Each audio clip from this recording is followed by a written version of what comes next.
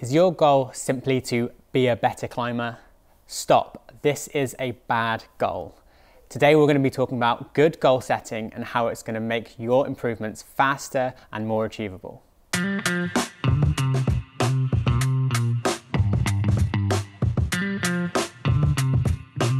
Setting good goals is a proven way to gain faster results, better your motivation, and really focus your training. It's the beginning of the year and it's time to start setting goals. But what makes a good goal? Well, this video is here to help you set these amazing goals for the coming year and make the most out of 2022. First, let's cover time frame.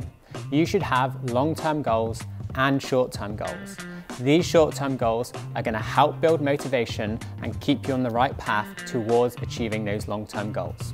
We're going to break these goals down into three categories. The highest level of these goals are going to be your outcome goals. This is basically the end point of what you're trying to achieve. It won't necessarily be breaking to a new grade, we'll get to that in a second. This is higher level than that. It's perhaps winning a competition or being admired by your friends for being so strong. Importantly, these goals are never really fully in your control. The outcome of the competition will depend on other people's performance, and you don't know if your friends are actually going to be that psyched if you get stronger. These goals can form some anxiety and make you a bit worried if you don't achieve them. So for these goals, you should really only be setting one or two and don't rely fully on them. This is where the next two levels of goals are really going to come into play.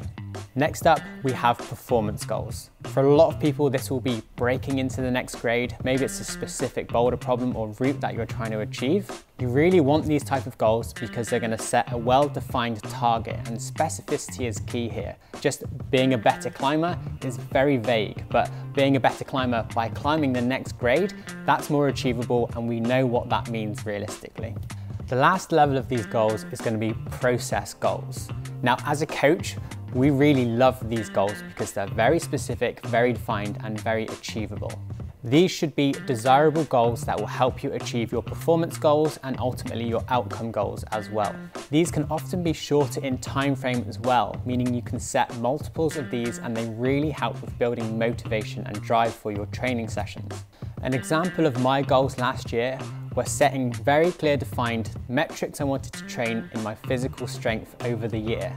I knew my finger strength was okay, my flexibility was excellent, and my fitness was average as well. But my upper body strength was my weakest point. So I set defined goals on what I wanted to do with pull-ups, lever lift, and I worked incrementally for them. I'd set multiple goals throughout the year and try to achieve them along the way. This was my process to achieving my performance goals, which were based around actual climbing performance and specific routes. These goals don't have to be around physical numbers or metrics in your training. They can be around setting good habits and behaviors which will support your performance in the wider picture. A good example of this is in Jen's World Cup boulder season. She'd set 3 goals which were going to help her achieve better climbing performance. This was brushing the holds before her first attempt, resting between each attempt so she could look at the boulder problem, reassess, and also try really hard. A key bit of advice I can give you when working towards these process goals is to measure the gain, not the gap.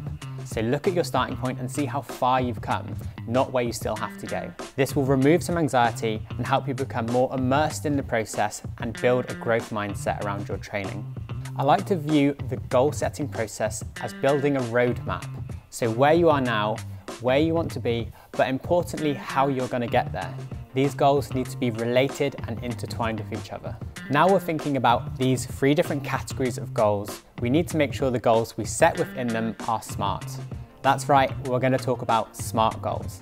You've probably seen these before, but they're still just as important for planning out our goals for our climbing and progression. SMART is an acronym and stands for specific, measurable, attainable, relevant, and time limited. Specific. So this one is going to relate most to your process goals, the ones that are going to help you achieve your performance and your outcome.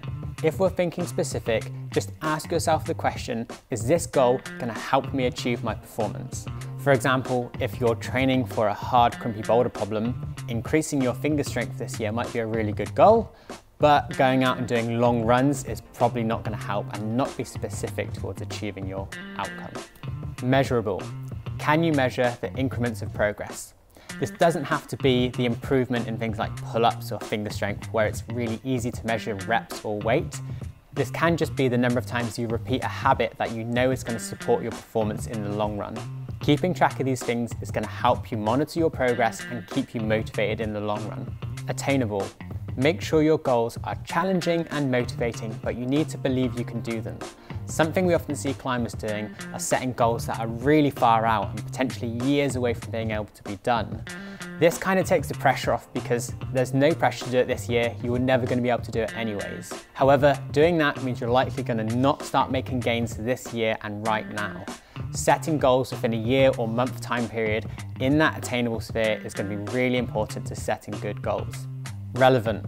If your goal is to climb Action Direct, a gnarly pocket climb, it's very relevant to get strong in pocket grips. Try and make sure the goals in your training are going to be really relevant to achieving your performance goals. Time limit. Goals need a deadline so that you're fully committed to achieving them in the time you set out. Don't set it so long that you end up slacking off, but also be realistic in terms of how long it's going to take to achieve that. Setting yourself a really short time frame can be a way to just stress yourself out or potentially overtrain because you have to try and cram everything in. To recap, we have set out 3 categories of goal setting: your outcome goals, your performance goals, and your process goals. Write these headings out, then write your goals within there, starting with just 1 or 2 of your outcome goals, perhaps more performance goals, but really build that detail into your process goals. This is your roadmap for achieving success in 2022. Remember, look at your individual goals and ask, are they smart? We've missed one big key factor in achieving your goals, and this is accountability. You want to be accountable to your goals, and some ways you can do this is 1, writing them down, preferably in a place you can see from day to day, and then also telling your friends or family about them. Take the first step today and tell us what your big goals are for the coming year in the comments below. If you like this video and you learned something new about goal setting, please don't forget to hit the like and subscribe button, and we'll see you next time.